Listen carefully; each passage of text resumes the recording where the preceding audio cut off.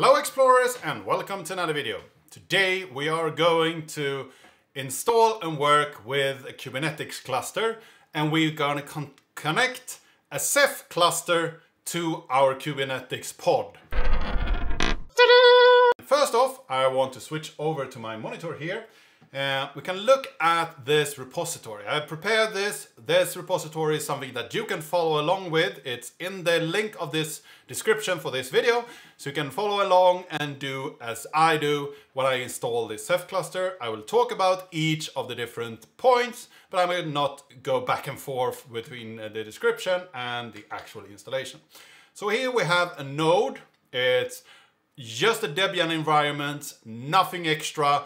I've just installed everything, given it a name and so on just for simplicity, but it's a base install of Debian. I have a couple files prepared here for the pod and secret that I will use later on, but you can just take those from the repository and add your information in order to get started. So first off, we need to install the Ceph packages. And first, we need the key for the Ceph environment. So this is the release key that we download and install in our environment. We need to do that as root. So I will do that with the sudo. So now that key is installed. Then we will echo into our Ceph list that we want to use the Pacific version of Debian for Ceph. And then it will just add the release here. It's Buster in my case. And it will push that into the Ceph list. So now we have that as a part of our environment. Next up, we do an apt update in order to get the new packages into our system so we can install Ceph. And then we just run sudo apt install Ceph. It will ask you, will you install all of these packages? Yes, of course. I want to run Ceph on my environment, so I need all these packages. And it will take a little while, so we just wait for this. And we are back. So now we have installed the Ceph packages, and this is important to be installed and maintained on all your Kubernetes nodes. So you need to have it on all nodes. This installation I will do now is a single node installation that Red Pill, a site called Red Pill, actually created. So huge props to them, redpill.com, and you can find their guide there if you want to follow that. It has some changes from mine, so I have changed some of their things that didn't work for me. So mine is perhaps a little bit newer, but it's a really good guide for adding one local node. And first off, you need to add bridging for your network devices.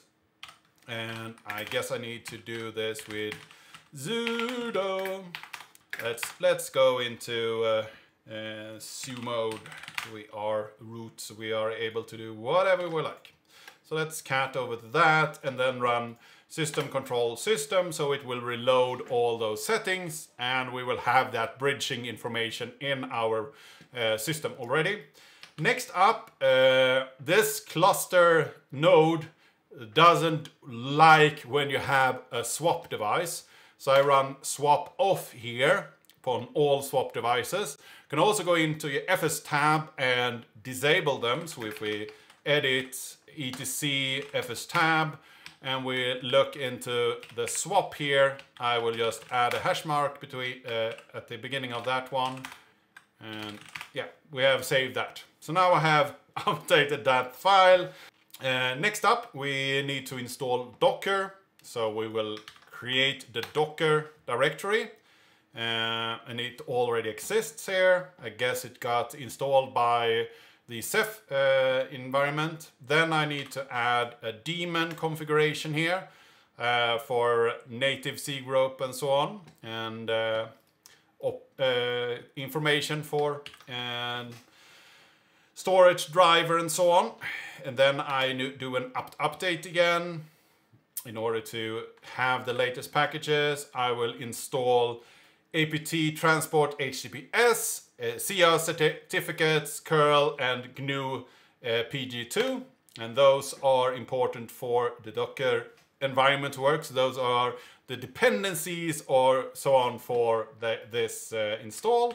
Then I will install the key for Docker, and we will do as we did before, create a Docker list. Let's see here, like that. Here it says stretch, and I will keep that at the moment. Doesn't really, oh, I can change it to Buster. Doesn't really matter. And then we do update the stretch packages. I haven't really noticed that they were stretched there earlier, and it actually worked. But we can try with the updated Buster environment that's living a little bit on the edge. I haven't run this specific thing here, but if we get some failure, we can bug fix it, and that's a learning experience as well. So when we have installed the Docker packages, that should not take that long of time. So now we have installed the Docker packages. Let's go on to install the Kubernetes packages. Again, we need another key for Kubernetes. We add that. And in the Kubernetes list, we will add apt kubernetes io and Kubernetes Senial here. So it's even newer. And then we will do an update again. And then when we are done with that, we will install kubelet, kubeadmin, and kubecontrol in order to install the different things that we need for our Kubernetes cluster here. And that will take a little bit of time as well. So now we have all the tooling we need, all package we need for a Kubernetes cluster. We have prepared with the Ceph information as well. So let's initialize a little bit of a cluster here. We run kube init with the pod network SID here, and this is, so we will create a cluster. I only have one CPU on this node. I need to change that, so I'll be right back. I will need to restart this one. And we are back. So that could have been why it took a little bit longer to install packages this time, because I only had one CPU and 2 gigabytes of memory.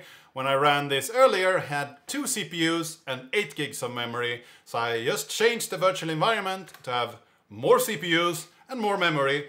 So now we have 2 and 8, and that will hopefully just work with this initialization of the kube network. And we are back. So now I have initialized my cluster here. And if we look at the last line here, it tells you how to add more nodes into your cluster if you like. And you also get a lot of different other nifty tips here. This is something that we will do as well. Copy over some information here so we can actually run this as not a super user. So if I switch over here, log out, and then I run make kube and do this copy of the config, and also type in that the information for sudo and do that. So now I can run all the information locally without any problem. Another interesting thing is I can run source, kubecontrol, completion bash. That will give me completion in my bash environment. So when I run kubecontrol commands, it can actually complete the rest of the things here.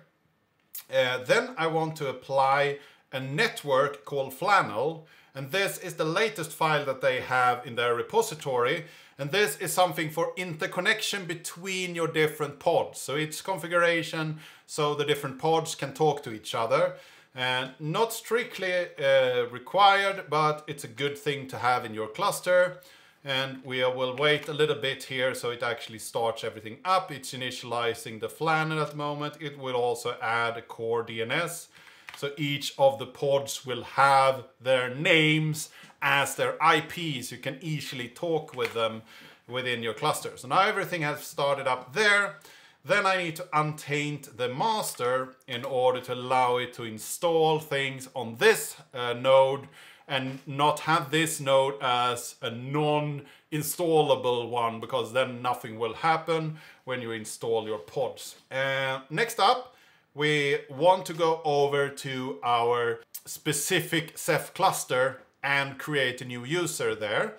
So if we switch over to this repository again that I have followed, and go down to almost the bottom here, we see that in our Ceph cluster, we need to create a secret. We run this command in our Ceph cluster. That will give us a new user called Kubernetes. So that's called a client. So the type client, the user Kubernetes, should have the directory Kubernetes available to it, and you should be able to read write to it. So this command you run, then you will get something out called this key. You will see it will give you just that key and a little bit more information, but that's easily found. So you need to go over to your Ceph secret and add that key there. So if we go up here and go into the secret file, you see that it's pretty much API version, kind secret, metadata, Ceph secret, and then string data, and this specific secret that you need to add. But the example for this just said data here, and that did not work. So I had to change that to string data. It took a while for me to actually find that information in a lot of threads and so on. So when we have done that, if we switch over here, we can run kubectl apply and then -f for file and Ceph secret. So now I have applied that secret into my Ceph environment. Next up, we want to apply the pod. So let's go back here and look in the pod configuration instead. First, you need to give it a name, of course. Up here, I had said cephfs example. And then you need a container, and you give that a name as well, Ceph pod, why not? And you need an image. I have said just install an Apache HTTPD server. So I have something running that I could go into and look at the mount. And then I have a volume mount here that has a mount path, mount cephfs, and then the name of cephfs. And the volumes defined down here is the cephfs. So this is the same name here, need to be that. Then I add some of the monitors. I've prepared which monitors I will use in my environment. Then we have the user, that's the client.username. So I will add that here, Kubernetes.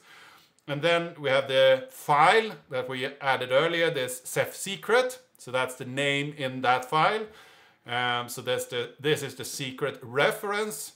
If we want this to be read-only, and then the path in the Ceph cluster that we want to mount to. In this case, it's /Kubernetes. So when we have prepared that, we go back here and we will apply the Ceph pod. If we go up here and check all the namespaces, we can wait for this pod to be deployed and running. So now that is up and running, and we want to go in and actually check that it has mounted. So I run kubecontrol exec std in the ttay and also the name of the pod up here that I want to go into, and then I want to run bin bash. So if I run that, yeah, it's not called Ceph anymore, it's cephfs example. So now I am in that pod in the USR local Apache directory. So this is a default Apache Docker container. So it doesn't have anything extra in it. But if I go to mnt cephfs, and this directory contains the file working.txt, which I prepared in my Ceph environment earlier on. So it mounted this correctly, and I now can use my Ceph cluster to store and read data files as I like. So this was what I wanted to cover today, how to mount your cephfs into your Kubernetes cluster.